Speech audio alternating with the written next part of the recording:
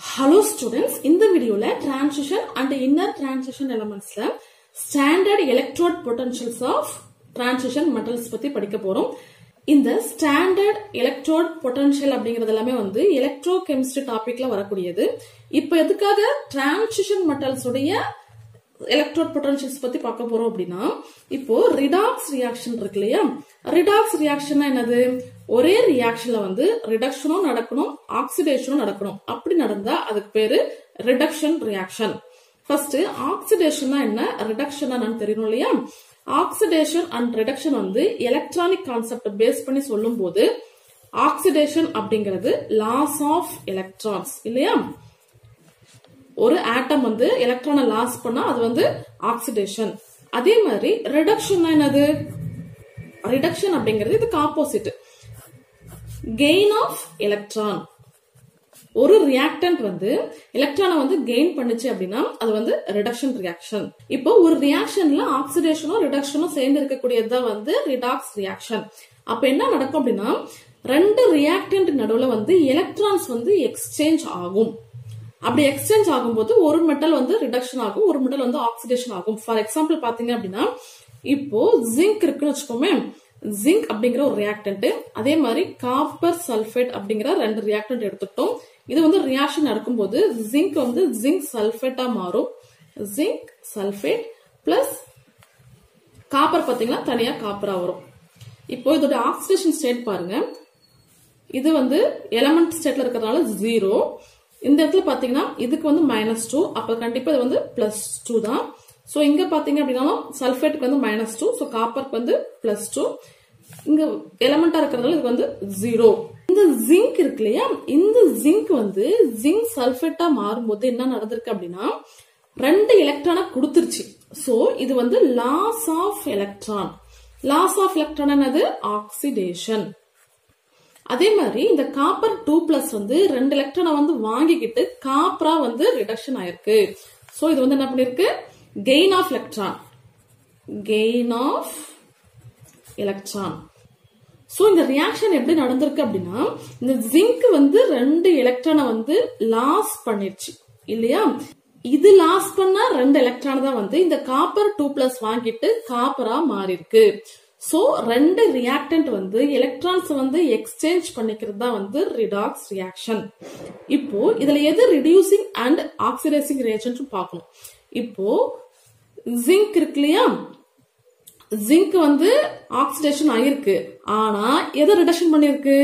Copper சல்பேட்டை வந்து reduction பண்ணிருக்கு இல்லையா? அப்போ இதுல ஜிங்க் தான் வந்து ரிடியூசிங் ஏஜென்ட்.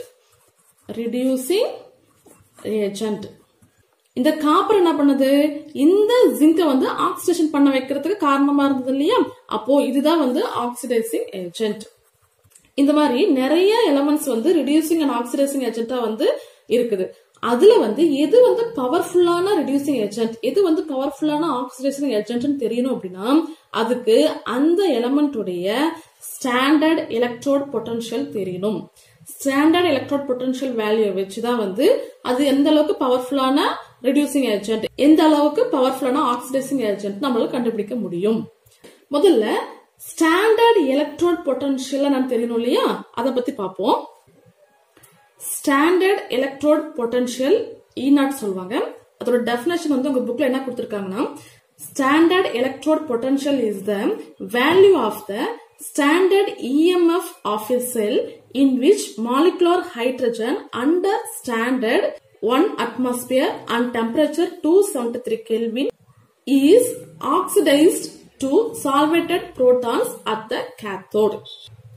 இத பத்தி புரிஞ்சுக்கணும் அப்படின்னா நமக்கு EMF, அதாவது electromotive force of a cell என்னன்னு தெரியணும். அதுக்கு ஃபர்ஸ்ட் ஒரு எலக்ட்ரோலிசிஸ் ரியாக்ஷன் எடுத்துப்போம். சோ எலக்ட்ரோலிசிஸ் அப்படினாவே ரெண்டு எலக்ட்ரோட் இருக்கும். ஒன்னு வந்து ஆனோடு, ஒன்னு வந்து கேத்தோடா இருக்கும். இந்த இடத்துல ஜிங்க் இருக்கு, இந்த இடத்துல காப்பர் இருக்கு. இது வந்து எலக்ட்ரோலைட். என்ன சொல்யூஷன் எடுத்துக்கிறோமோ அது பேர் எலக்ட்ரோலைட்னு சொல்லுவாங்க. என்ன ராட் எடுத்துக்கிறோமோ அதோடைய ரெஸ்பெக்டிவ் சால்ட் தான் வந்து எடுத்துப்பாங்க. இப்போ ஜிங்க்னா ஜிங்க் சல்பேட், அதே மாதிரி காப்பர்னா காப்பர் சல்பேட், அந்த மாதிரி எடுத்துக்கணும். இது வந்து சால்ட் பிரிட்ஜ். இந்த ரெண்டு ராடுக்கும் வந்து எலக்ட்ரிசிட்டி சப்ளைக்கு இது கொடுத்துருப்பாங்க சர்க்யூட். சரி, இப்ப என்ன நடக்குது அப்படின்னா இந்த கரண்ட் சப்ளை ஆகும்போது இந்த ஜிங்க் இருக்கு இல்லையா, இந்த ஜிங்க் வந்து ஜிங்க் 2+ வந்து மாறிடும். இந்த ஜிங்க் ராடு அப்படியே கொஞ்சம் கொஞ்சமா கரைஞ்சி ஜிங்க் 2+ அயான்ஸ் எல்லாமே வந்து இந்த எலக்ட்ரோலைட்டுக்குள்ள வந்துரும். இந்த எலக்ட்ரான் வந்து இந்த ராடு கிட்டே விட்டுட்டு வந்துரும். அடுத்துதான் இதுல பாத்தீங்கன்னா இந்த காப்பர் சல்பேட் இருக்கு இல்லையா, இந்த காப்பர் சல்பேட் என்ன ஆகும் அப்படின்னா இந்த இடத்துல வந்து காப்பர் 2+ ஆவும் SO4 2- அயான்ஸ் ஆவும் இருக்கும். இப்போ சால்ட் தண்ணியில கரைச்சா அயான்ஸா தானே இருக்கும். சோ காப்பர் 2+ அயான்ஸ் இருக்கு. காப்பர் வந்து எப்படின்னா ஈஸியா எலக்ட்ரான் அக்செப்ட் பண்ணக்கூடிய கெப்பாசிட்டி இருக்கு. அந்த 2 எலக்ட்ரான் அக்செப்ட் பண்ணிட்டு இது வந்து காப்பரா மாறிடுது. சோ இதுல வந்து ஆக்சிடேஷன் அண்ட் ரிடக்ஷன் ரியாக்ஷன் நடக்குது. இது ஒரு ரிடாக்ஸ் ரியாக்ஷன். சரி, இப்போ இந்த இடத்துல இந்த பாசிட்டிவ் நெகட்டிவ் அந்த சார்ஜஸ் இருக்கு இல்லையா, அந்த சார்ஜஸ்னால இந்த எலக்ட்ரோட்ல வந்து பொட்டன்ஷியல் டிஃபரன்ஸ் வந்து வரும். அந்த பொட்டன்ஷியல் டிஃபரன்ஸ் தான் வந்து EMF ஆஃப் எ செல், அப்படி இல்லைன்னா செல் பொட்டன்ஷியல் கூட சொல்லுவாங்க. இந்த பொட்டன்ஷியல் டிஃபரன்ஸ் வந்து அளக்கிறதுக்கு இங்க ஒரு வோல்ட் மீட்டர் இருக்கும். இப்போ பொட்டன்ஷியல் டிஃபரன்ஸ் அதாவது மைனஸ் பண்ணும், 2 வேல்யூ வந்து மைனஸ் பண்றதா டிஃபரன்ஸ் சொல்லுவோம் இல்லையா. சோ இந்த கேத்தோட பொட்டன்ஷியலையும் இந்த ஆனோட பொட்டன்ஷியலையும் வந்து மைனஸ் பண்ண போறோம். அதுக்கு இது ரெண்டுத்துடைய வேல்யூ நமக்கு தெரியணும். இந்த ரியாக்ஷன் வந்து சேம் டைம்ல நடக்கிறதுனால தனித்தனியா பொட்டன்ஷியல் டிஃபரன்ஸ் கண்டுபிடிக்கிறது கஷ்டம். அதுக்கு பதிலா என்ன பண்றாங்கன்னா எதனா ஒரு செல்ல வந்து நமக்கு ஆல்ரெடி தெரிஞ்ச வேல்யூ உள்ள ஒரு செல்ல பயன்படுத்துறாங்க. ஸ்டாண்டர்ட் ஹைட்ரஜன் எலக்ட்ரோடு, அதாவது SHE சொல்லுவாங்க. இந்த ஹைட்ரஜன் எலக்ட்ரோடுடைய பொட்டன்ஷியல் வேல்யூ பாத்தீங்க அப்படின்னா 0.0 வோல்ட். அதோட அப்பார்ட்டர் செட்டப் எப்படி இருக்கும் அப்படின்னா எலக்ட்ரோலைட் வந்து 1 மோலாரிட்டி ஆஃப் HCl. அந்த எலக்ட்ரோட் இருக்கு இல்லையா, அந்த எலக்ட்ரோட் வந்து பிளாட்டினம் வந்து யூஸ் பண்ணுவாங்க. எலக்ட்ரோட் வந்து பிளாட்டினம். இந்த பிளாட்டினத்துக்கு வந்து இங்க ஹைட்ரஜன் சப்ளை கொடுப்பாங்க. இது வழியா வந்து ஹைட்ரஜன் கேஸ் வந்து 1 அட்மாஸ்பியர்ல கொடுப்பாங்க. சோ இந்த மாதிரி இந்த செல்லுடைய வேல்யூ வந்து 0.0 வோல்ட் கண்டுபிடிச்சிருக்காங்க. அததான் சொல்றாங்க பாருங்க, standard electrode potential is the value of the standard EMF of a cell. Standard electrode potential அப்படிங்கிறது standard EMF of a cell தான். அது எப்படின்னா in which molecular hydrogen under standard 1 atmosphere and temperature வந்து 273 Kelvin. So temperature பாத்தீங்கன்னா 273 Kelvinல is oxidized to solvated protons at the cathode. அதாவது solvated protons தான் இந்த reaction நடக்கும்போது H+ அயான்ஸ் இருக்கும் இல்லையா, அந்த H+ அயான்ஸ் வந்து வாட்டர் கூட மிக்ஸ் ஆகி H3O+ அயான்ஸா மாறும். அதுதான் வந்து solvated protons சொல்லுவாங்க. சோ இந்த மாதிரி 2 ஹாஃப் செல் இருக்கும்போது இந்த தெரியாத ஹாஃப் செல் பதிலா இந்த மாதிரி தெரிஞ்ச ஸ்டாண்டர்ட் ஹைட்ரஜன் எலக்ட்ரோட வந்து பயன்படுத்தி இதோடைய பொட்டன்ஷியல் டிஃபரன்ஸ் வந்து கண்டுபிடிக்கிறது தான் வந்து standard electrode potential. Standard electrode potential இருக்கு இல்லையா, இது வந்து ரிடக்ஷன் பொட்டன்ஷியல் சொல்லுவாங்க.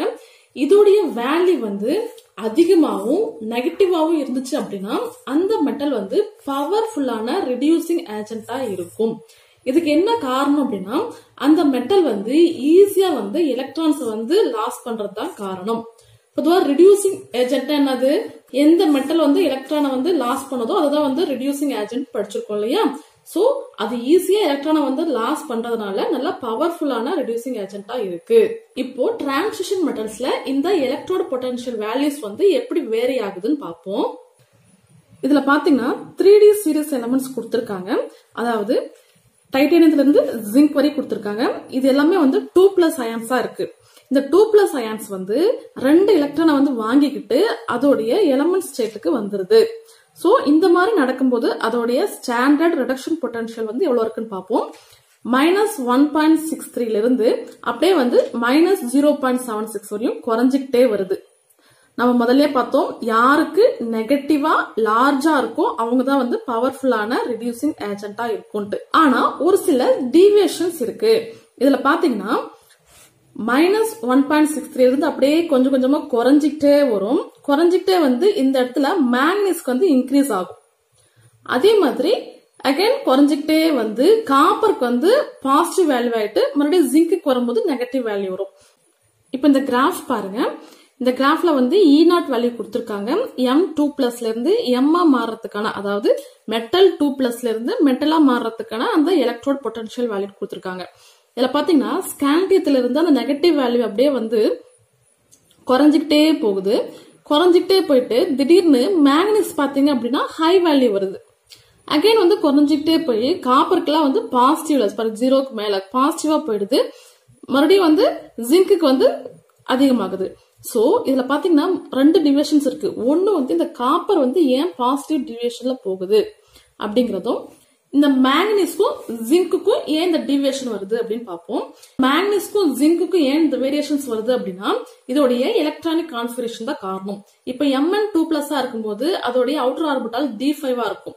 அதே மாதிரி ஜிங்க்கு வந்து D10 கான்ஃபிகரேஷன் இருக்கும். சோ இது வந்து ஸ்டேபிளான கான்ஃபிகரேஷன் இல்லையா, இது வந்து ஃபுல்லி ஃபில்டு, இது வந்து ஹாஃப் ஃபில்டு. இந்த மாதிரி ஸ்டேபிளான கான்ஃபிகரேஷன்ல இருக்கும்போது அது ஈஸியா எலக்ட்ரான்ஸ் வந்து லாஸ் பண்ணாது. நம்ம முதல்லயே பார்த்திருக்கோம், பவர்ஃபுல் ரிடியூசிங் ஏஜென்ட்டா இருக்கணும்னா எலக்ட்ரானை வந்து ஈஸியா லாஸ் பண்ணணும் இல்லையா.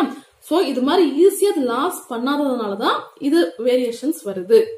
இந்த காப்பர் ஏன் வந்து பாசிட்டிவ் வேல்யூவா இருக்கு அப்படின்னா, இந்த காப்பர் வந்து காப்பர் 2+ இருக்கிறத விட எலமெண்ட் காப்பரா இருக்கிறது தான் வந்து ஸ்டேபிளான கான்ஃபிகரேஷன்.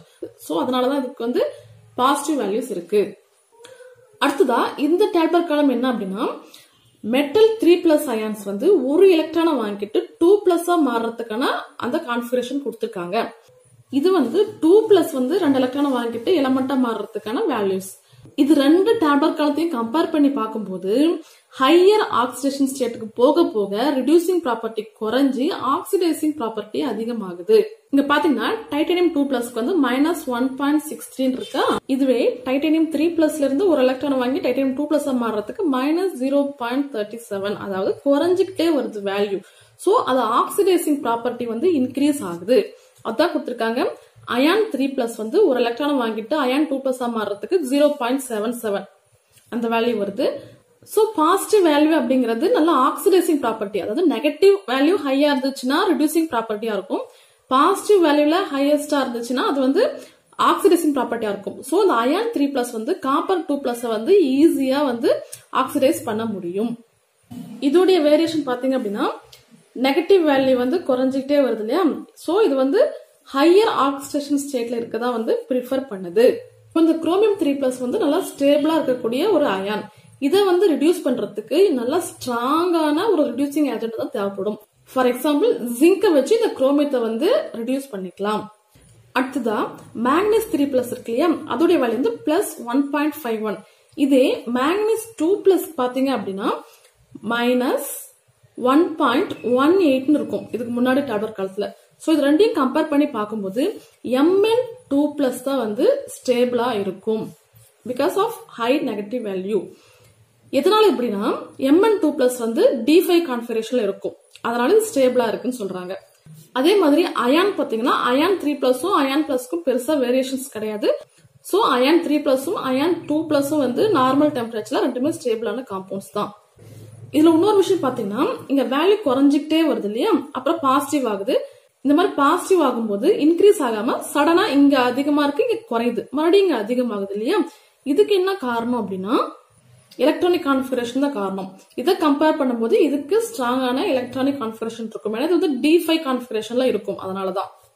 சோ இந்த ஸ்டாண்டர்ட் ரொட்டேஷன் பொட்டன்ஷியல்ல வந்து ஒரு வேரியேஷன்ஸ் வரதுக்கு காரணமே வந்து அதோட எக்ஸ்ட்ரா ஸ்டெபிலிட்டி தான் காரணம். எக்ஸ்ட்ரா ஸ்டெபிலிட்டி காரணம் வந்து அதோட D சப்செல்ல இருக்கக்கூடிய of field and fully field electrons தான் காரணம்.